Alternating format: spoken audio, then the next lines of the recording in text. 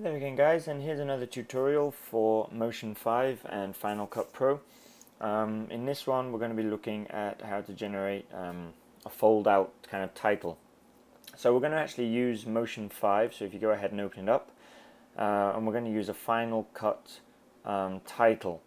So you want to select that, so not a motion project, we're going to go for a Final Cut title. And what this will allow us to do, like it says over here, is create a new motion title, and we can publish it and use it in Final Cut Pro itself. So whenever we create these title projects here, we don't actually have to export it and import it into our Final Cut Pro project like we did previously with the Cube project we did. In this, we will just create it, and when we save it, it will show up automatically in Final Cut Pro in our list of available titles. So we'll go Final Cut Pro title and go open, and this is what we're given by default. Now I don't want the title background, so I'm going to remove that, and I'm also going to remove this default text. So we're back to a plain stage here. We'll just go to fit so we can see everything, and we're going to add in some text. So the effect of this is going to be like the title is folding out. So we're going to fold the text in half, and it's going to fold out in 3 dimensions. But we're going to start off just in the 2-dimensional editor. So we'll add in some text, and we'll call this Motion 5. We'll go over to our inspector, and let's change this to a bold, and we'll just increase our size a little bit so it fills up our stage. There we go. And we'll just center that up. So there is our basic text. And you'll see it shows up here in our group. We'll call this folding text group. And this is our base text. Now we're going to create 2 clone layers. So you do a right click or a double tap, 2 fingers, for make clone layer. And so then we end up with 2 more, and we'll hide those. We'll just expose one of them for now. And what we're going to want to do with this is go down to, in our properties inspector, we're going to want to turn on the crop, and we will crop the the top part of this. Now you want to take note by how much we actually are able to crop it. We can crop it 200 and how much before it disappears? So it's going to be, say, 209.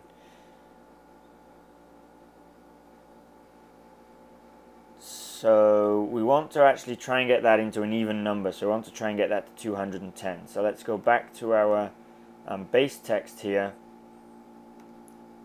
and we'll increase our size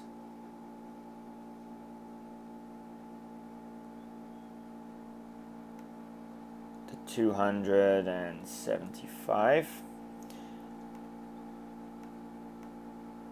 So now we'll go back to these here. Now any changes that we make to our base text will be reflected in our cloned text also. Just that's a key point to take note of.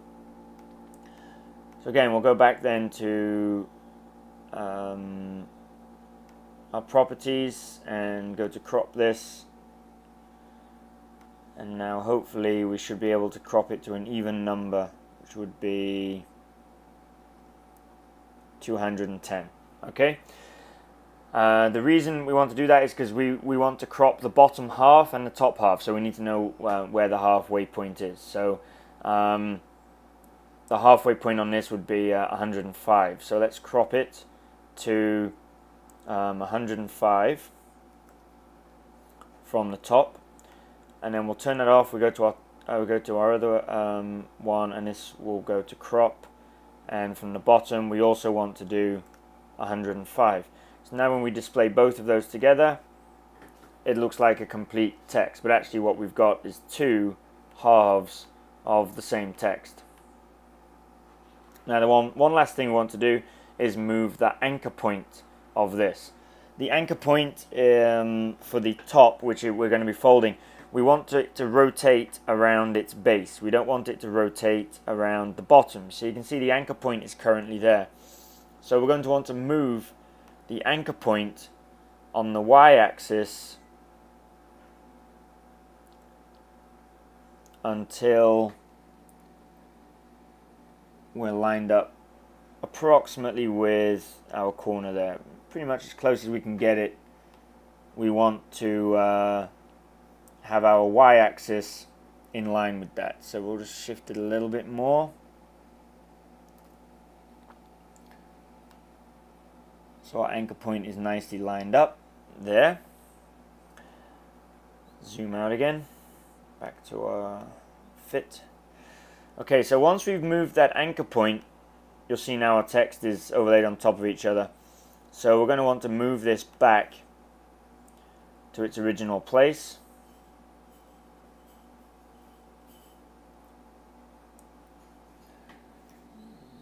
So we don't have any gap in between. See, we've got a line there. We want to try and avoid that. Well, it depends. I mean, you can also do it with the line if you want that type of effect. It'd be a bit like a flipping clock. But I actually would like to have no gap, so we'll just adjust this there, so it all lines up nicely. Okay, so we've got our two halves and we've got our anchor point set, and now we're ready to go into 3D. So we'll add a camera to the scene, switch to 3D. We can rotate our camera around then to where we want it.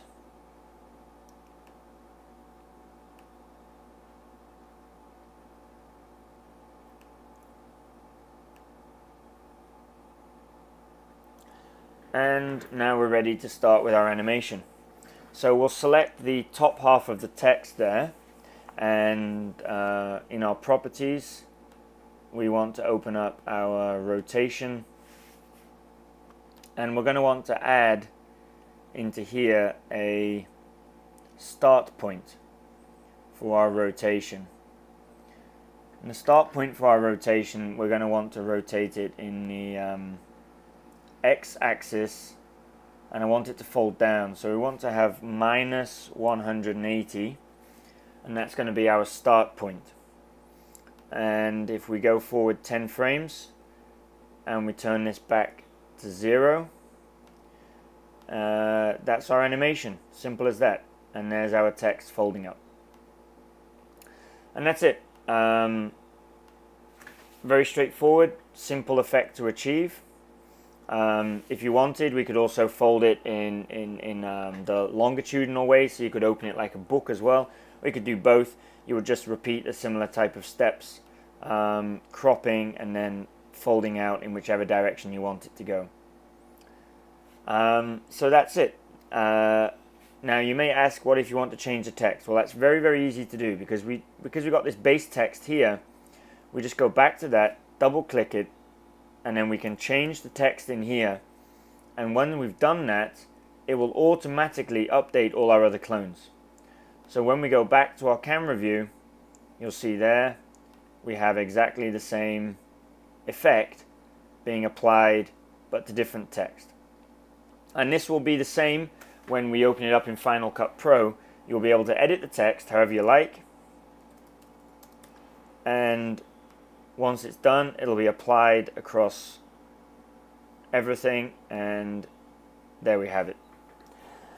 So now to get it into Final Cut Pro, very simple. We just go to Save As.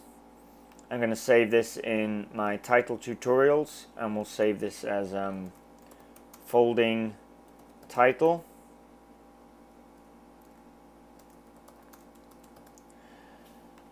No theme, and that's it. So we'll save a preview movie also, so it'll load quicker when we want to preview it in Final Cut Pro. And we just go to Publish. And then it will just export out, and it will export as a movie also, which will just be the preview. And once that's done, then when we open up Final Cut Pro, we'll be able to see it in there. So let's go ahead now and fire up Final Cut Pro.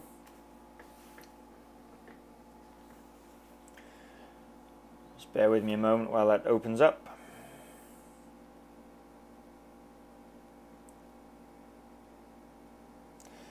And then we would just go to our text generators, and we go to my title tutorials, and there you see we have our title there. So we would just then drag this into our project wherever we want it to be placed. We can edit its length as we do with the Ripple editor, and there we have it. There's our effect. So we can also then change text parameters here in Final Cut Pro. So we can change the font, we can change our text size. So we could change this, say if we want a different type of style to the text. We can apply different styles to it.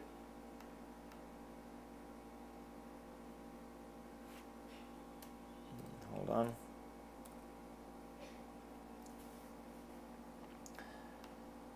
So we can choose different fonts.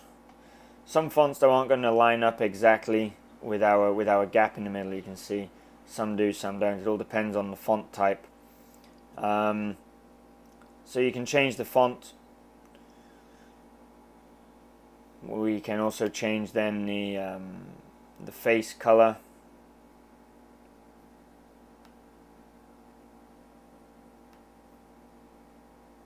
We could give the text an outline.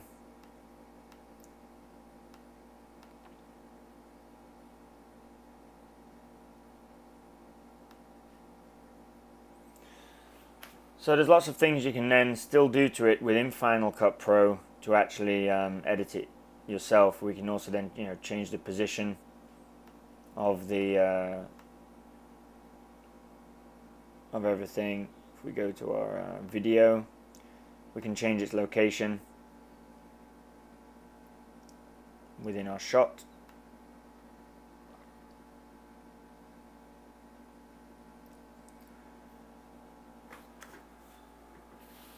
And then we'll just wait for that to render out so we can preview it.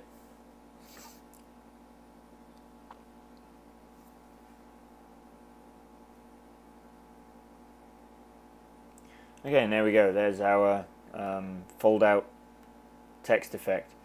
It's jumping out a little bit fast because we used the Ripple editor to shorten that. So if we lengthen it a little bit, you'll see it folds out slower. So there you go. I hope this was of some use to you, and don't forget to follow along on my YouTube channel so you can keep up to date with new tutorials and tips and tricks for Final Cut Pro and Motion 5. Thanks for tuning in.